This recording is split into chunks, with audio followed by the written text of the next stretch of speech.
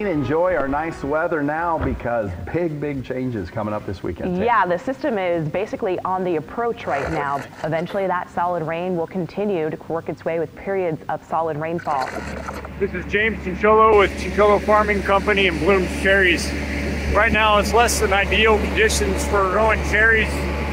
We're putting a material called calcium chloride on these cherries. It's raining, and what happens in the rain is cherries tend to absorb the water and crack. That's something that basically ends up ruining these cherries behind us. We're doing everything we can to minimize that. They're just at the point right now where they're pretty darn susceptible to crack.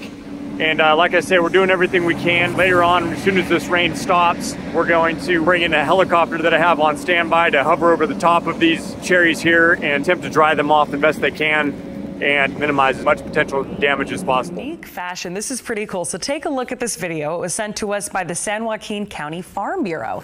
Last night at the Lodi Blooms Cherry Orchard, they used this helicopter to dry out the cherries after yesterday's rain. You can see the helicopter flying really low, literally just a few feet above the trees. The tree branches swaying back and forth as the blades literally dry the leaves and the cherries off. Officials say doing this is critical to safeguard their cherries. That is like the coolest video ever. The day after the rain, it's beautiful now. Dressed up here, my wife has asked that I take her out for some lunch to celebrate the fact that right now it doesn't look like there is any damage. So I think that we did, like I said, we did everything we could yesterday in terms of spraying calcium chloride and bringing in a helicopter.